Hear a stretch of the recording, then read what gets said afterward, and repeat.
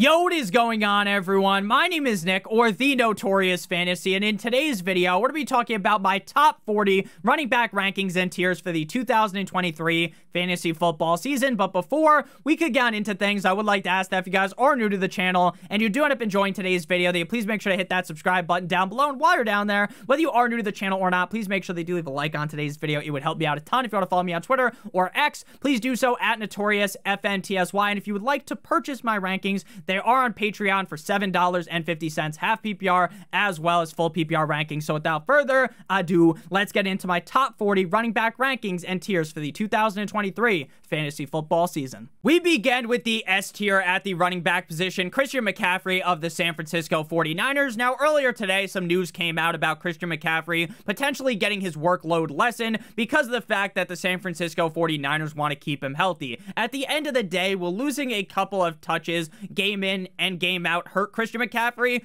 Definitely, but will it make a significant mark in his value at the end of the season? Probably not, right? If the San Francisco 49ers are in a close game, they're in a shootout, they need to score at the end of the game, they're not taking Christian McCaffrey out for Elijah Mitchell. They're going to take Christian McCaffrey out when they are plowing a defense in the game, right? They're already up by a gazillion entering into the fourth quarter. Well, guess what? If they're already up by a gazillion points, Christian McCaffrey probably already had a pretty solid fantasy football outing. So while it does suck, when you actually look into it, the impact is going to be minimal. I still think McCaffrey has a very easy shot to be the RB1 in fantasy. At number 2, we have Bijan Robinson of the Atlanta Falcons. Now, I did have to dip Austin Ekeler from running back 2 to running back 3 to move Bijan Robinson up, but at the end of the day, we saw how good Tyler Algier and Caleb Huntley looked last season, and Bijan Robinson is on a whole nother level compared to those guys, right? Bijan Robinson, an early first-round NFL draft pick. This is a guy that is a generational talent, the best running back coming out of college since Saquon Barkley.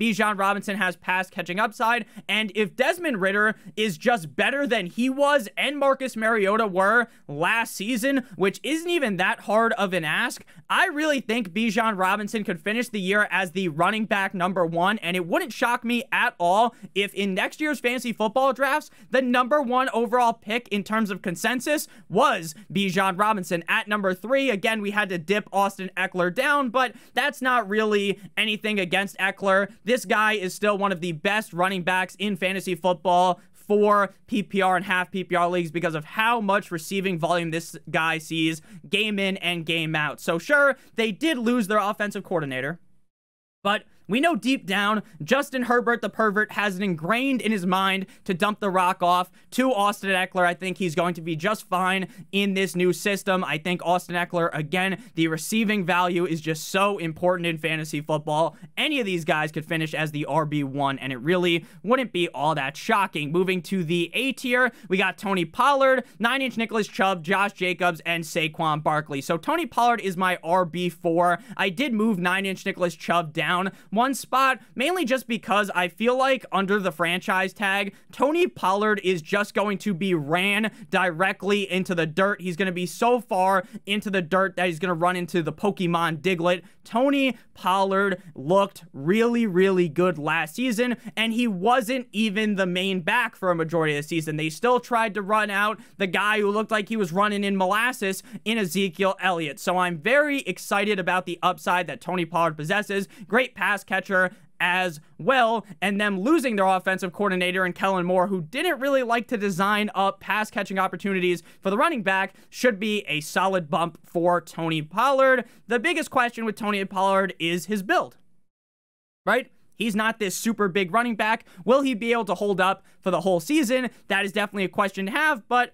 I'm as much of a doctor as Johnny Sins, so I still really do believe in Tony Pollard. I think a high workload is coming his way. At number 5, 9-inch Nicholas Chubb of the Cleveland Browns. So the Browns don't bring in Kareem Hunt, so we are going to be seeing Nick Chubb catch a couple of more passes game in and game out. Now, they did bring in another running back behind him, so I don't necessarily think he's going to magically get like 80-plus targets on the season, but could he get 50 or 60? I definitely think that is possible. I think the Cleveland Browns offense is going to step up in a big way this season. I think Deshaun Watson is going to bounce back. Thus, this offense will be a lot better. They'll be given a lot of red zone opportunities, and I think Nick Chubb flourishes in this offense. Again, even with the trials and tribulations of the Browns offense last year, Nick Chubb was amazing. So if Deshaun Watson figures it out, the upside's really high for Chubb. At number 6, Josh Jacobs of the Las Vegas Raiders. Josh Jacobs ending up signing his deal with the Raiders. There was a lot of worries about him potentially holding out, so we had to bump him up the rankings.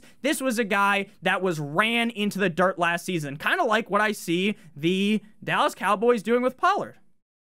And now he's back on a one-year deal yet again to probably do the exact same thing. I don't think Jimmy Garoppolo's this huge downgrade to the offense. We finally saw Josh Jacobs start to catch some passes last season, and I think he's going to have yet another solid season again. At number 7, to close out the A tier, we got Saquon Barkley of the New York Football Giants. Brian Daboll really turned the kind of tide of this offense. Daniel Jones looked a lot better last season. Their offensive line is pretty decent. Saquon Barkley still one of the better running backs in the National Football League on a one-year deal. Another scenario where maybe he gets ran into the dirt. Saquon Barkley should be solid yet again. I'm not as excited about Barkley as the guys ranked ahead of him, but at the end of the day, if Saquon finished as the RB4, really no one should be shocked, right? We all know how good Barkley is, and this offense might be able to get even better in the second year of the Brian Daboll system. Moving to the B tier, we got just one guy, and that is Derrick Henry of the Titans. Now, Derrick Henry is getting up there in age, and his yards per carry number has essentially dipped over the last 3 years. At the end of the day, though, we know how much volume he's going to see. He got an increased passing workload last season. Now, he's not going to go out there like Alvin Kamara and catch like 80 fucking passes or something, but could he get 30 receptions? Definitely. I think this team gets a nice boost up because of DeAndre Hopkins right in the red zone. If DeAndre Hopkins wasn't there, they were going to stack the box because they knew that Derrick Henry train was going to smash through the offensive line, smash through the defensive line, stiff arm a poor bastard into Middle Earth, and run directly into the end zone. But now they have to worry about D-Hop as well. The question is, will Derrick Henry be able to keep up with such a high workload? Will he be able to get 300 plus carries again in 2023, or will eventually the wheels of Tractor Cito fall off? Those questions put him in a tier of his own, the B tier.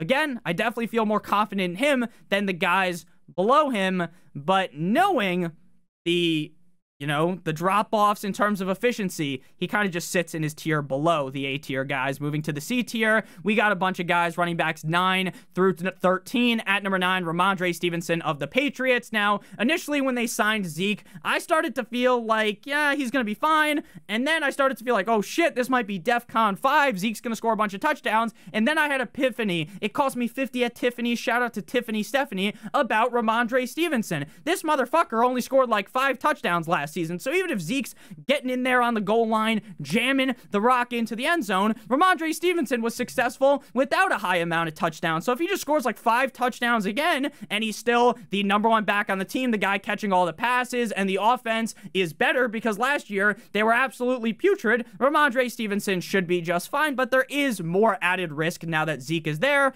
At number 10, Jahmyr Gibbs of the Detroit Lions. Jahmyr Gibbs is in a really solid situation. The Lions were one of the best rushing offenses in the National Football League last year in terms of fantasy football. Jared Goff is a pretty decent quarterback, and I think that Jahmyr Gibbs is going to be given a lot of opportunity to touch the ball. The biggest downside of Jahmyr Gibbs is just like with Rhamondre Stevenson. When they get to the goal line, you know who's getting the ball. Now, Stevenson is bigger than Gibbs, but we know that once they mosey their way on in, Billy Strut to the goal line, that David Montgomery is going to come into the game and, in a way, cuck Jahmyr Gibbs. Now, at the end of the season, if Gibbs is just getting 1 million targets, getting a lot of receptions, receiving yards, it's not really going to matter. but that is definitely something to discuss. At number 11, Joe Mixon of the Cincinnati Bengals. This is a guy that a lot of people are avoiding, and rightfully so, right? His efficiency has dipped, and he hasn't looked like the same running back he looked like a couple of years ago. But at the end of the day, there's something to be said about a consistent amount of volume. We know for sure that Joe Mixon's going to be the lead back on the Cincinnati Bengals. We know for sure he is going to be the workhorse back on this team, and he is going to catch passes. So while Joe Mixon is not the same running back he's been over the last couple of years, no one can argue that he still looks the same, because that would just be crazy to say. But I don't think he's over the hump, right? I don't think he's entering Zeke category where it looks like the guy's running in fucking quicksand, right? I don't think that's the case for Joe Mixon. Obviously, it sucks that he isn't as efficient, but I still think Joe Mixon's a decent enough running back to succeed this season. Moving to the RB12, Aaron Jones of the Green Bay Packers. Now, a lot of people are scared to draft Aaron Jones because of Jordan Love, right? If Aaron Rodgers was still there, everyone would be on their knees giving the gawk 9,000 Aaron Jones. But Nick, they have A.J. Dillon still. Yeah, but A.J. Dillon has proven that he's not going to catch passes. When push comes to shove, they're in opportunities to catch passes. It's not going to be A.J. Dillon. It's going to be Aaron Jones. We know Aaron Jones has big game upside. We've seen the games where he scores 3 touchdowns, throws his sombrero on the sideline, and hits the fucking Victor Cruz salsa, right? Aaron Jones is an incredible running back. His workload has lessened because of A.J. Dillon. He's going to get vultured sometimes on the goal line, but he has insane week-to-week upside to score 25, 30-plus points, and I think people are highly undervaluing the skill set of Jordan Love. At number 13, Dameon Pierce of the Houston Texans. Every single thing out of preseason has shown us that Dameon Pierce is a 3-down workhorse running back. Now, is he going to catch a lot of passes? Probably not. But Devin Singletary isn't either. Devin Singletary reeks to high heaven. You can smell the stink of Devin Singletary through your TV when you throw a Houston Texans game on. Dameon Pierce was very successful last year with Davis Money Mills under center, with an offense that moved the ball at the pace that old people fuck, an incredibly slow pace, and still Dameon Pierce looked good. So if he can just add on a couple of receptions every single game, and now the Texans offense doesn't look putrid, Dameon Pierce is in a decent situation this season to have that year that a lot of people thought he would have last season. Moving now to the D tier. This is where things start to get grim. This is where I start to typically start jamming a lot of receivers. Even if I already have I start off the draft with just one running back, I might draft a quarterback in this range, a tight end in this range, because these running backs are really gross. Najee Harris, obviously injured before the start of last season, and that clearly had an impact on his play. He was about as efficient as using a fucking candy bar wrapper as a condom, but at the same time, they still gave him the volume. There's a lot of talks about Matt Canada and Mike Tomlin at the end of the day using Jalen Warren more this season, but I will believe it when I see it. Because every single thing I have seen out of Mike Tomlin his whole career is that he wants the workhorse running back. He wants the 3-down back. He doesn't want to fuck around with a running back by committee. He wants to give one guy all of the touches. Now, maybe this is the year everything changes. Again, I don't think Najee Harris is that great of a running back, but the offensive line should be better. He gets some decent pass catching work, but there is glaring risk with him, and that's the fact that maybe the team realizes Jalen Warren's actually better than Najee Harris. But another problem with that argument is that Najee Harris was drafted very highly a couple years ago. The same can't be said about Jalen Warren, and sometimes these coaches just play the player that was drafted higher. Keeping going on here in the D tier, continuing on in the D tier, that didn't really make too much sense. Travis Etienne of the Jacksonville Jaguars. There are clear pros and cons with Etienne. He could see a lot more work than I think. Tank Bigsby might not be the goal line back, and Travis Etienne fixes his pass-catching issues. There's also the negatives. The devil on the shoulder that tells you Tank Bigsby is going to be taking a lot of goal line work. Tank Bigsby could be getting 40% of the snaps. Tank Bigsby might be catching the passes because Travis Etienne has butterfingers. And then you start to panic. Now, this offense might just be so good, like I think they will, so good, like Sweet Caroline, that Travis Etienne just ends up getting so much volume, he's scoring touchdowns, that it doesn't matter even if the snap share isn't great because he's so efficient. He does have a really solid yards per carry number. So again, while I am nervous about Etienne, there are some positives to make about the situation. At number 16, we have Breece Hall. Now, Breece Hall is as risky as it gets. There are a couple of arguments to make for Breece Hall. For one, I think if you draft Breece Hall, you have to fully understand that for the first 3-4 weeks of the season, you probably should not play him. Week 1, Week 2, Week 3, I feel like they're going to use just the tip technique and ease him into the lineup. Now, is he going to score 3 points in all those games? Probably not, right? But is he going to be a guy you really want to, when push comes to shove, have in your lineup? Probably not. They paid Dalvin Cook $8+ million. You got to follow the money in fantasy football a lot of the time. They brought him in to get touches. Now, as the season comes to a close, as you're ramping up to your fantasy football championship, Breece Hall might be a league winner. He might be out there getting a majority of the snaps. The Jets are dogging out these defenses, and Breece Hall's fantastic. That's definitely possible. But you have to understand that you could just pass up on Breece Hall and potentially buy him low 3 weeks into the season. Their schedule also to start off the year is rock solid. It is very, very tough, like eating rocks for breakfast. So you have to kind of understand that when you draft him, he could help you win at the end of the season, but he also could sink your ship for the first couple of weeks of the season. Moving now to running back 17, Kenneth Walker III of the Seahawks. This is a guy that is a great talent, but another guy where they bring in another running back behind him. They draft Zach Charbonnet in the second round. Kenneth Walker last year was a second-round pick. Zach Charbonnet, great at catching passes. Kenneth Walker, not so much. How much will Charbonnet play in is the question, right? It's a gamble. Kenneth Walker's good enough to maintain 70+% of the snaps. He is.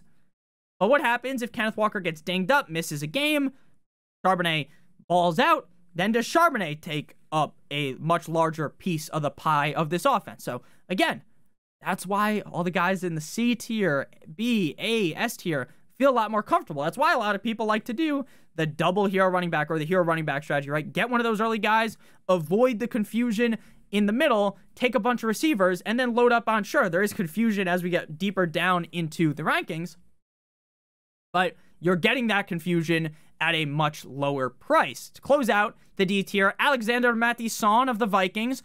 I thought Jonathan Taylor might get traded there. The fact that JT is not there is a large positive for Alexander Mattison. This is going to be a team that does like to run the ball at a really high, or like to, I should say, I apologize. They, in the past, love to run the ball at a high clip. Now they pass the ball at a high clip because their defense sucks ass. So Alexander Mattison will have other competition. He's not the clear workhorse running back on his team, but he's proven that when Dalvin Cook was hurt, and now Dalvin Cook obviously is gone, that he could produce. He could be a lead back in the NFL. The question is, can he maintain such strong efficiency over a large sample size of him being the lead back on the team for the whole year?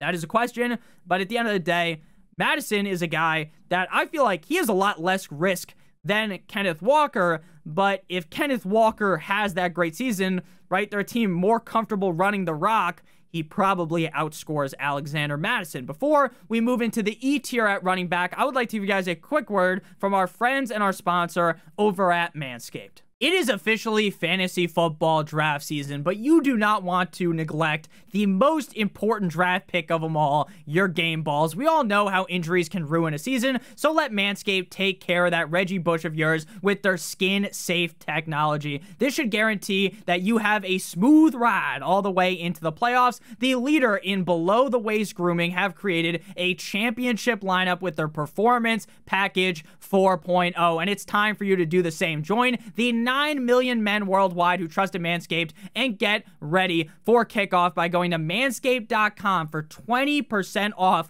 plus free shipping with code NOTORIOUS. Make sure you guys check out the link in the video description for that. I've been using Manscaped for a very long time. In the past, I've used some other type of things for that, and it has been a disaster. You end up cutting things that you don't want to be cut, and Manscaped makes sure that does not happen. So again, make sure you guys check that out. Promo code NOTORIOUS for 20% off plus free shipping. Link in the video description. Back on into things, we move to the E tier, running backs 19 through 25. At number 19, James Conner of the Arizona Cardinals. I was someone all offseason long that was banging the drum for James Conner because if you actually look at the metrics with Kyler versus without, James Conner is one of the best running backs in fantasy football without Kyler Murray. The problem now is it seems like the Arizona Cardinals are in full-on tank mode. They get rid of some offensive linemen. They get rid of Colt McCoy.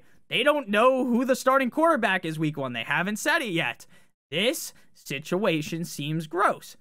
Now, James Conner has been productive without Kyler Murray, so I think he should be fine, but I think his upside is a little bit limited by the fact that the Cardinals aren't going to be starting a lot of points, and I worry we get 3 weeks in the season, and they trade Hollywood Brown, and this offense is just a disaster. Like, that is the easiest way to describe it. A complete and utter fucking disaster. At number 20, Cam Akers of the LA Rams. Another guy that I thought might get cucked by Jonathan Taylor. He survives that. There are reports of the backup running back on the team working in more on third down, which does hurt some of Cam Akers' value, but the guy did look so good towards the end of last season. I'm not going to let all of the turmoil from the beginning of the season talk me off of Cam Akers. Again, you're getting him at a discount compared to last season, and if Stafford and Kupp stay healthy, while I don't think this is going to be a great offense in the NFL, they'll be good enough for Cam Akers to have some decent fantasy games and be a decent back-end RB2. At number 21, can you do something for me? David Montgomery of the Detroit Lions. Now, I know, but Nick, you basically got down on your knees for Jahmyr Gibbs earlier, giving him the Gawk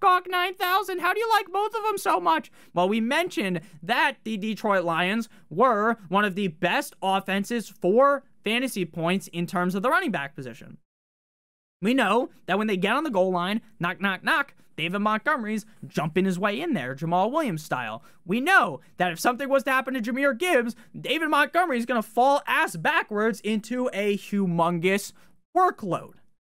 While he might not be seeing as many pass-catching opportunities as he did last year as a Chicago Bear, I think he's still going to get a decent amount of touches game in and game out, and with that potential touchdown upside, he's a guy that I find it very hard to pass on in drafts. At number 22, Miles Sanders of the Carolina Panthers. Now, Sanders still dealing with an injury. Sanders in a situation where, Nick, don't you know Frank Reich said he's going to catch more balls? Well, last year, I can't even remember the running back's name, the guy that got hurt in the jet ski accident, the Colts, Frank Reich himself said, hey, draft this guy in fantasy behind Jonathan Taylor, the backup running back.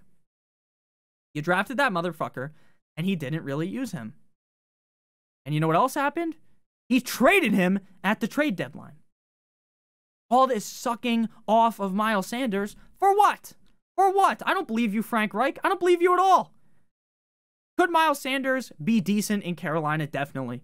But I'm not here to sing the praises of this guy because I think Chuba Hubbard's going to work in more. I think Chuba Hubbard is a decent running back. I think he's going to get more looks than people think. Miles Sanders is a very scary pick for me at number 23. Shout out Michael Jordan. J.K. Dobbins. Just kidding. Dobbins of the Baltimore Ravens. J.K. Dobbins, another guy that scares the ever-living shit out of me. This is a guy that we've seen in the NFL be incredibly efficient. The question is, will this team commit to the run like I think a lot of the J.K. Dobbins truthers believe? We know the Todd Monken system is to look to be a little bit more pass-heavy. He's their offensive coordinator. That's new. They bring in Zay Flowers, Odell Beckham Jr., and they already have Rashad Master Bateman and Mark Andrews.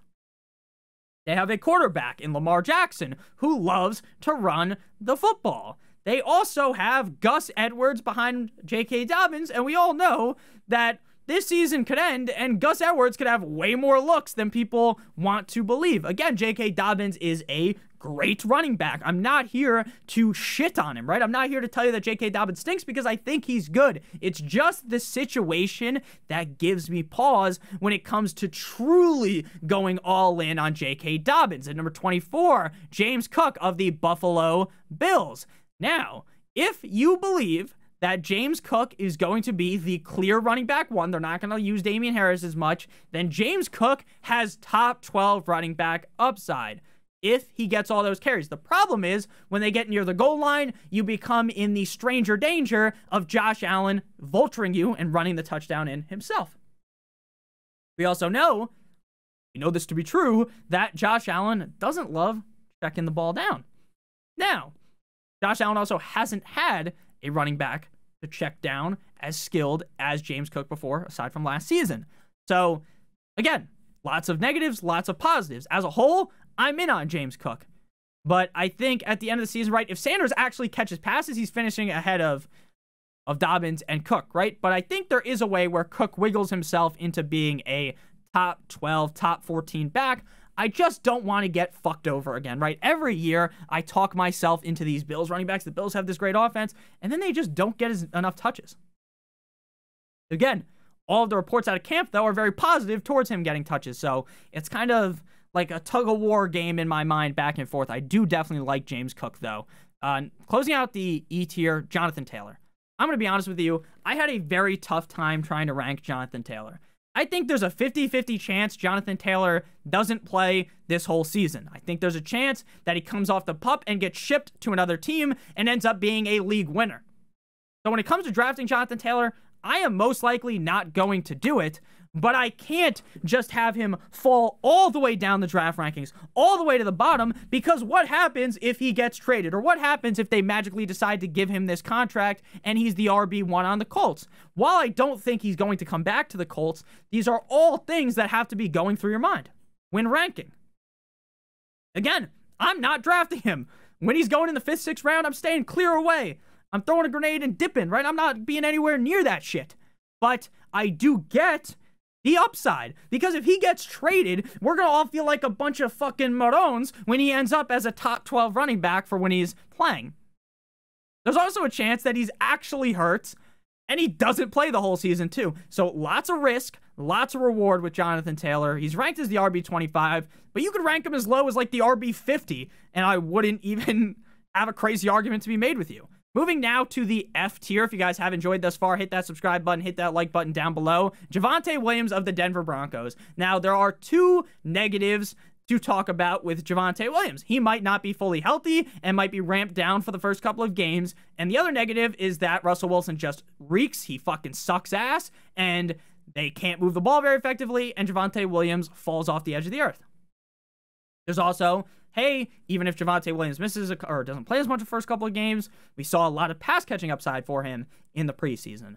We know that Sean Payton's a great enough coach to kind of pull some greatness back out of Russell Wilson. So, again, lots of negatives, lots of positives. As a whole, though, I am more in on Javonte Williams than I think a lot of people are. At number 27, Dalvin Cook. Now, Dalvin Cook could be looked at potentially as like a 4-game rental to start the season, right? The first couple of games, if Breece Hall is getting eased in just the tip technique, Dalvin Cook might be a guy dropping his nuts 18-plus fantasy football points for the first couple of games.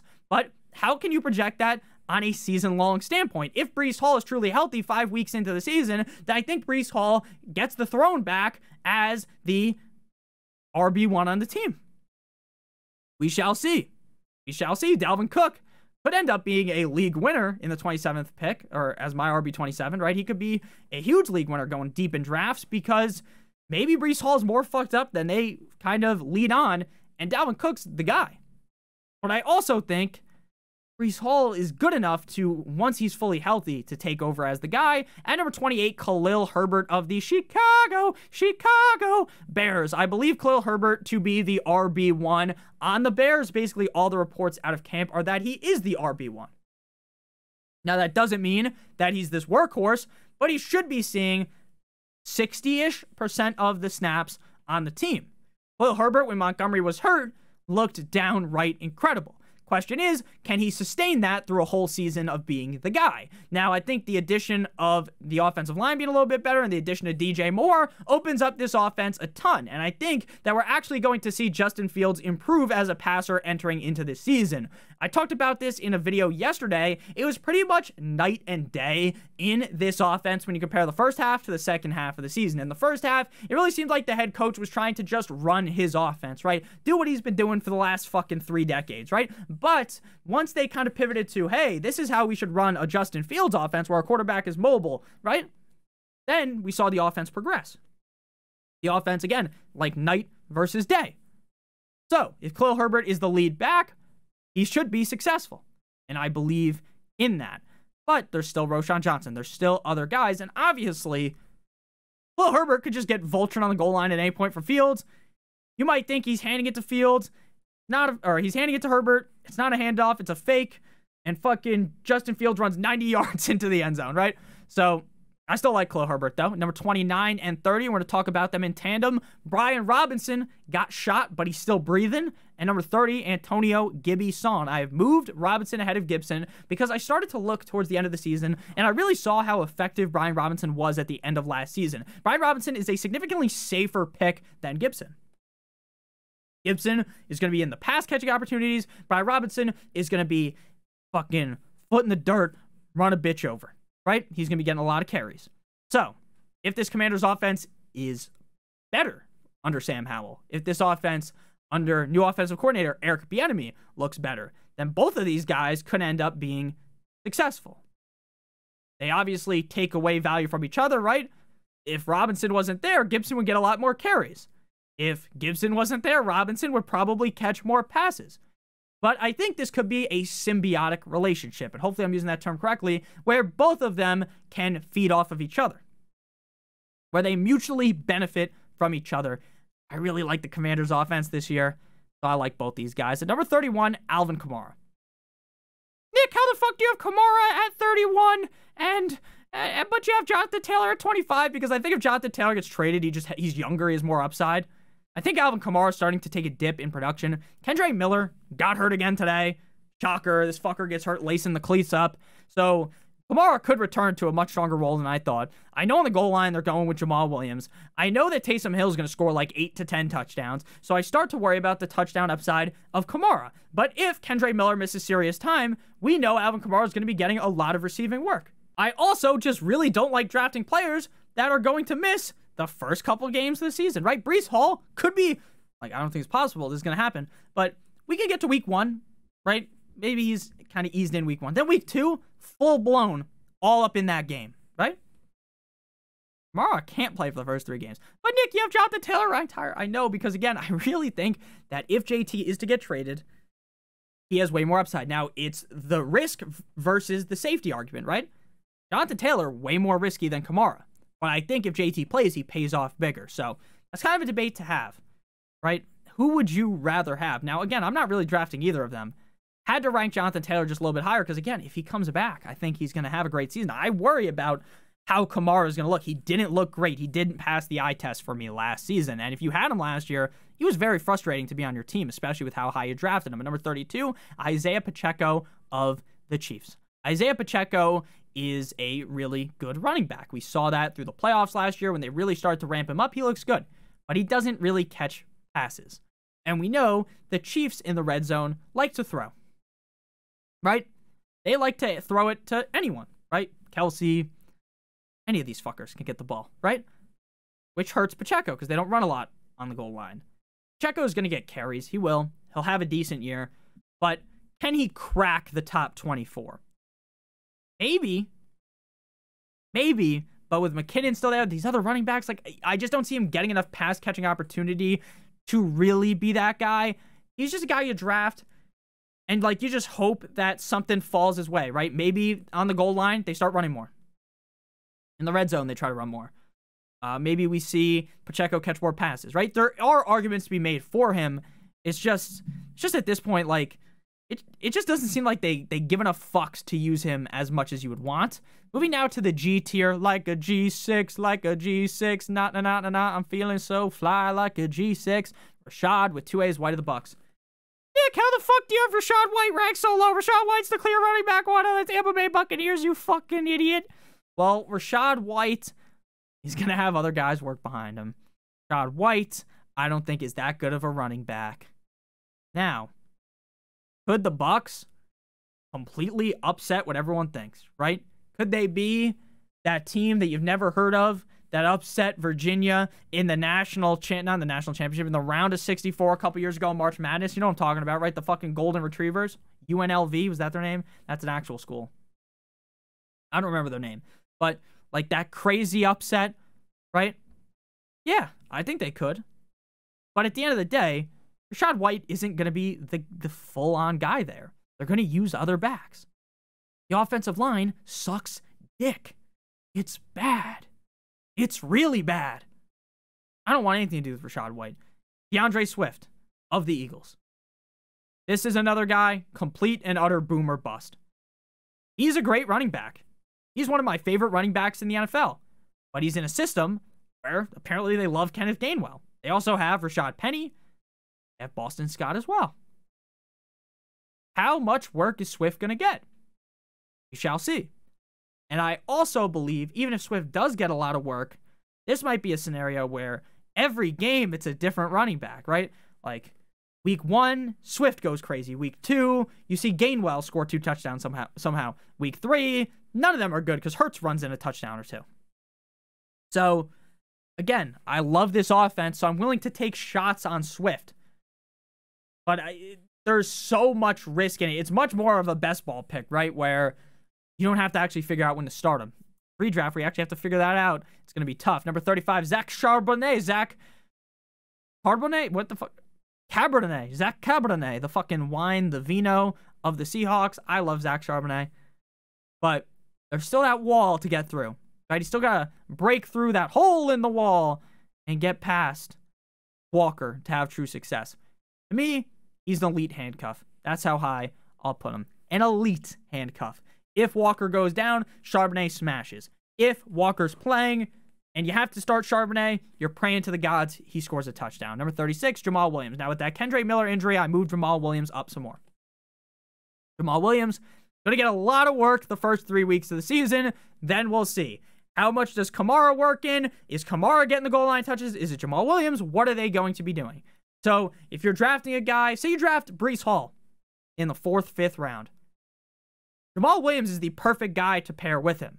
Because for the first 3-4 weeks of the season, or the first 3 weeks of the season, right, while Mr. Kamara is suspended, Jamal Williams is the perfect guy to throw in your lineup. Because for those 3 games, he's going to flourish. Same thing if you draft Kamara, just draft Jamal Williams. But the question is, after that, how reliable will he be? At number 37, Devin 2 Chains of the Miami Dolphins. I moved him up.